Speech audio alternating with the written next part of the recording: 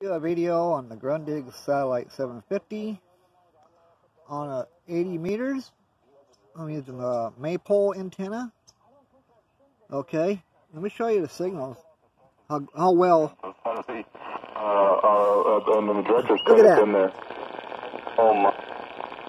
The one with the kids up in there with the how well the the little pilot. He GRUNDIG says, "Have you ever 750 seen a grown receives?" man naked?" Well, do you watch Gladiator movies? Now let me show you the antenna. I take my. Okay. Let me show you the antenna, the 80 meter antenna. Right here, it's on the ground. It's not even strung up in the air. And you saw how strong the signal was. The PVC pipes there, last place I had it at, I could not set up a full stretched out dipole antenna, so I made a 80 meter Z antenna. Look on YouTube, ham radio 80 meter Z antenna. You see the configuration. See, this is one side of the antenna. It's on the ground. I'll go over here and show you. The other side of the antenna still wound up in the coil. I had not stretched out the wire. This is just a temporary test on a little GRUNDIG here.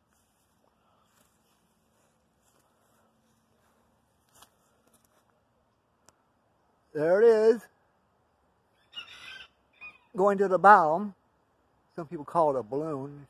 You're setting up a balloon. But my wire, the 40 meter, oh, I don't know if you can see it. Kind of dark. I got the 40 meter stretched out.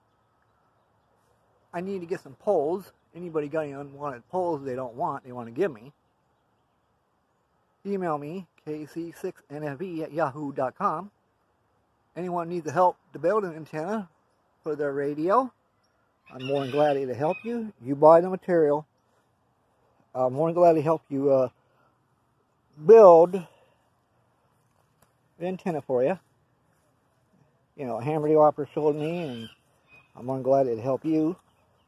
Yeah, the antenna, the 80 meters just coiled up still. I thought I'd show you. The little GRUNDIG satellite 750, they receive really good. It's about as good as the Yaesu FT950 or 2000. I mean, alright, anyhow, hope you enjoyed this video. And if you're going to build your own antenna for a dipole, well, if you want to figure how much wire you need, like for the frequency, okay, for a total length of wire, say for 80 meters, you divide by 468 divided by the frequency. Now you go back again for each side of that antenna, so it has two sides on the antenna, 234 divided by the frequency, and that'll tell you the length of each side of the antenna has to be. And if you're not doing like a 4-to-1, 6-to-1 balun, 1-to-1, you got to use the exact same length on both sides of the antenna. Okay.